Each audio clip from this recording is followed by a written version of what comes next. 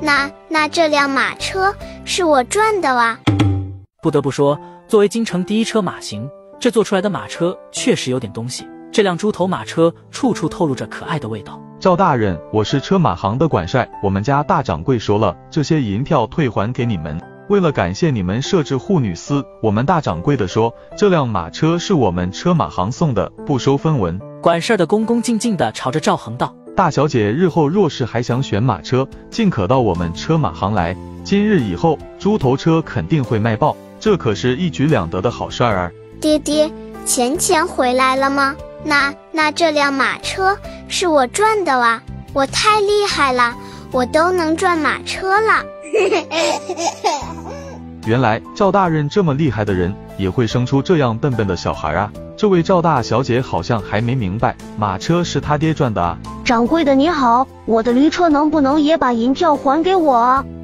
管事的下意识的要拒绝，可忽然想起来，订车的除了赵家的大小姐，就是梁家的小少爷。这么一想，他干脆也点头了。哇，太好了，我一定会命人天天赶着这个驴车在街上转悠的。有人若是问起来，我就会推荐说是从你们车马行买的。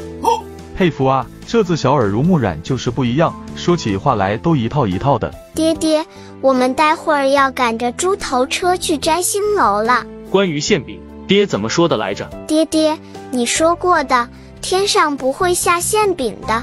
若是有人下馅饼，那就是井。什么井？陷阱。江婷在一边小声的提示。陷阱。爹爹，所以咱们要将这个猪头车给送回去吗？可是我很喜欢啊。不必，但是下次要想好再答应，听见了没有？倘若爹不在你身边，你得好好想想才能答应，听见了没有？可是爹爹，你为什么会不在我身边哇？那你要去哪里哇？阿宝的关注点向来是有些清奇的。爹爹，你在外面养了别的小孩吗？阿宝的思维已经开始发散了。梁康见势不对，他和江婷对视了一眼，然后两人就开始扯着一群娃娃准备开溜。干爹，我们先出去玩了。爹爹，你不能在外面养别的小孩啊！滚，别来打搅老子！小哥哥，这里的蟹黄酥可好吃了，炒肉也很好吃，还有喝的那个什么茶也很好喝。大小姐今日怎么没带大黄来啊？大黄不想来。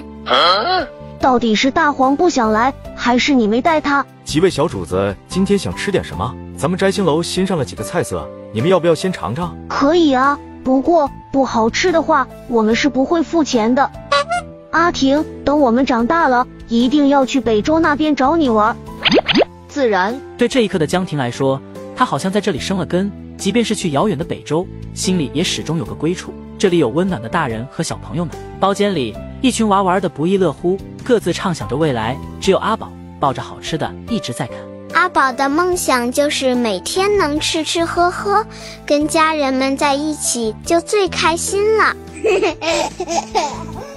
下午，一群娃都凑两府交换礼物，有康康专门定制的小贱弩，有大喜奶奶亲自做的衣服，还有张尚书亲自批注的书。小哥哥，这只小花猪是送你的哇！爷爷说送猪就得系红布条，我本来想送银锭的，但是爷爷说银锭太占地方，就改成票票了。小哥哥，你今年年底一定要回来跟我们玩啊！阿宝朝着江婷冲了过去，两只小胳膊紧紧地抱住了江婷。瞧见阿宝朝着江婷扑了过去，几个娃也全都涌了过去。在孩子们分散开的时候，梁夫人将江婷喊到了自己的身边。梁姨，阿婷，我幼时曾随我爹去过北周，这是当年在北周买的2个庄子的地契，今日交给你，你在北周根基尚浅，这2个庄子旁人不知，你可以做些自己的筹谋，不必推辞，你们都是康康的好朋友，我如今也离不开京城，就当你帮我打理了。梁姨，这太贵重了，来日方长，好好长大。再说其他，康康能跟这群孩子们玩在一起真的很不错，只要他健健康康的，钱财都会再赚来的，切记保护好自己。江婷点头，再次朝着梁夫人道谢。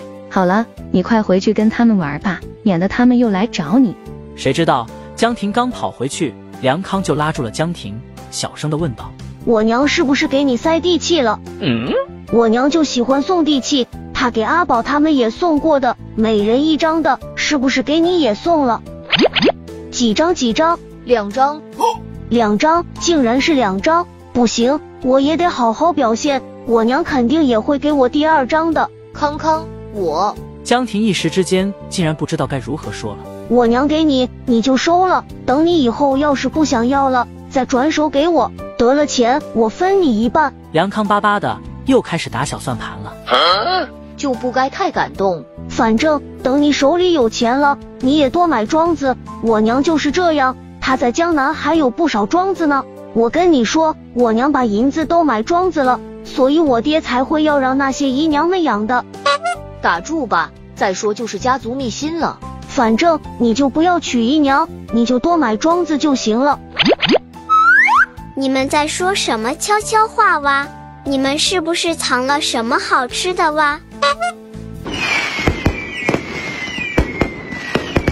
晚上一群人凑在一起，在清河街吃了一顿饭，然后就带着孩子们去看烟花。阿宝坐在赵恒的肩膀上，郑国公见状，安平和赵轩2个孩子大了，肯定是不想了，所以他直接将江婷捞了起来，让江婷坐在了自己的肩膀上。岳爷爷，小江婷，坐好了，别跟阿宝那样扭成了虫子。你们都抢了，我扛着谁呀？气得老药王最后只得将大黄给抱了起来，惊得大黄的2只耳朵一直警惕地竖着。阿平，回北周势必要劳累1年，你要永远记住这些美好的事儿，等年底咱们再回家。江婷点头，她仰头，怕眼泪不争气地流下来。爹，我要吃糖葫芦。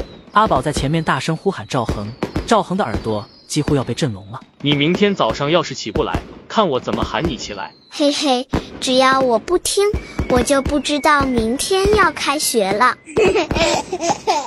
烟花不仅点亮了夜空，也温暖了孩子们的心灵，让他们留下了难忘的回忆。孩子们也在这美好的时刻好好的告了个别。